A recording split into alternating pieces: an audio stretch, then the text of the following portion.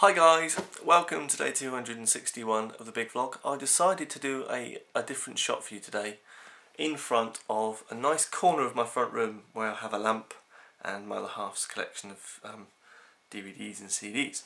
Now, today is Saturday and today is a day where I'm going to be going to finish off looking at the shooting script for my new project that I mentioned yesterday. But one thing I wanted to mention, just one thing, not two things but one thing, was Steven Seagal. Because I don't think I've actually mentioned Steven Seagal in any of my vlogs this year. Don't think so. But basically I wanted to say that Steven Seagal, I have a lot of respect for Steven Seagal as a martial artist and also as a movie star in the 80s when he only made about 2 films. Because after the 80s and after 1992, to be fair, his films got a little bit shit.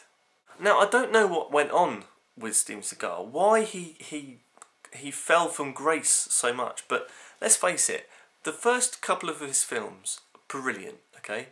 They're the kind of Seagal films you want to watch over and over again. It's him being a badass, him basically taking on people with ease and just kicking living bells out of them. You know, as an action martial arts / film, brilliant. Story's there, it's written. Good guy, lots of bad guys. That's all you need, okay? As an action film. So, what happened, Stephen? What happened? I don't know, Snare. I don't know. But I will always have a special place in the old Snare heart for Steven Seagal because I'm always hoping that his next film is going to be better. I know, it's a silly thing to hope for.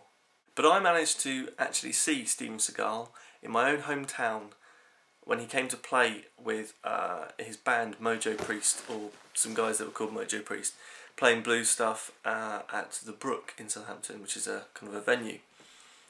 It was amazing because I got to see Seagal really close up, you know, and the guy was out of shape, yes, and I can now see that every time he produces a new film, his face is completely and utterly airbrushed. I mean, this was when he was 30.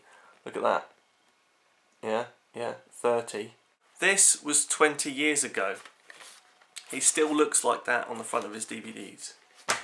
But I just wanted to mention Steven Seagal because I've never mentioned him in one of my vlogs before, and for you guys to know who I am and who I'm about, you need to know this stuff because it's important. But I don't know what you guys think of Steven Seagal, whether you just think he's a big fat waste of space or he's a genius. I don't know, so just let us know what you think about Steven Seagal, that'd be good. Right, I'm off to go and finish writing the shooting script and working on my film project today, so I'm going to cut it short there. You are the Snare and you have been, so until tomorrow, goodbye.